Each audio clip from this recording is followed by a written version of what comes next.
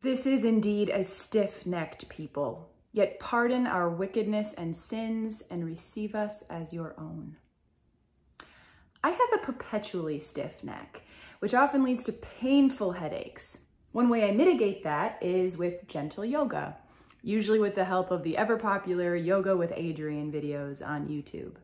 In one of her videos, she shares some wisdom from her mentor about the psycho-spiritual side of a stiff neck.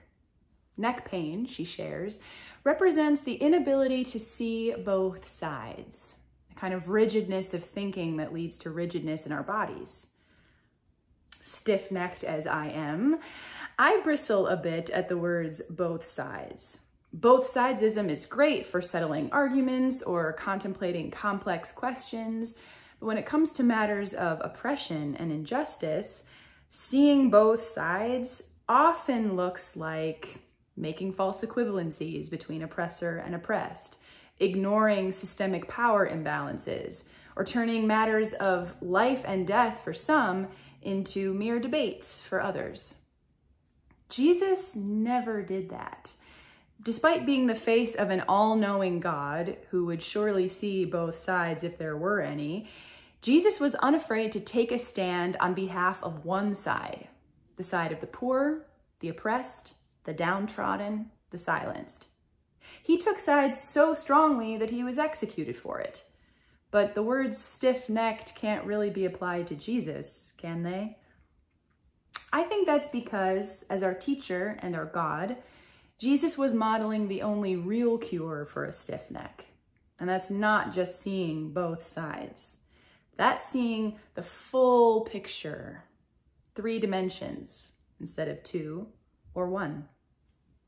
As much as he stood fiercely and proudly on the side of the poor, Jesus also saw the full picture enough to witness the humanity of everyone around him, oppressor and oppressed alike.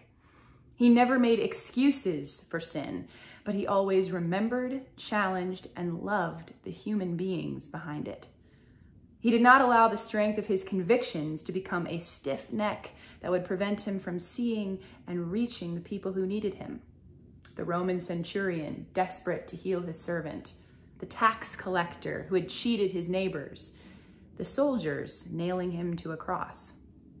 Because, as John 3:17 reminds us, God did not send his Son into the world to condemn the world, to see only the worst parts of who we are, but that the world might be saved through him.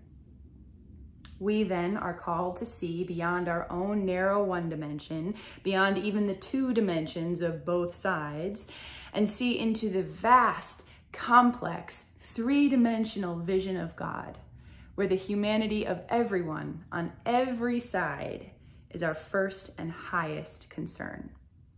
As we are reminded on the solemnity of the most holy Trinity, God's very nature stretches beyond this 2 sides, beyond dualities, beyond binaries, into a 3-dimensional outpouring of love, justice, and mercy. With this triune 3D God as our compass, may we stretch our stiff necks enough to receive each other as we truly are, God's own.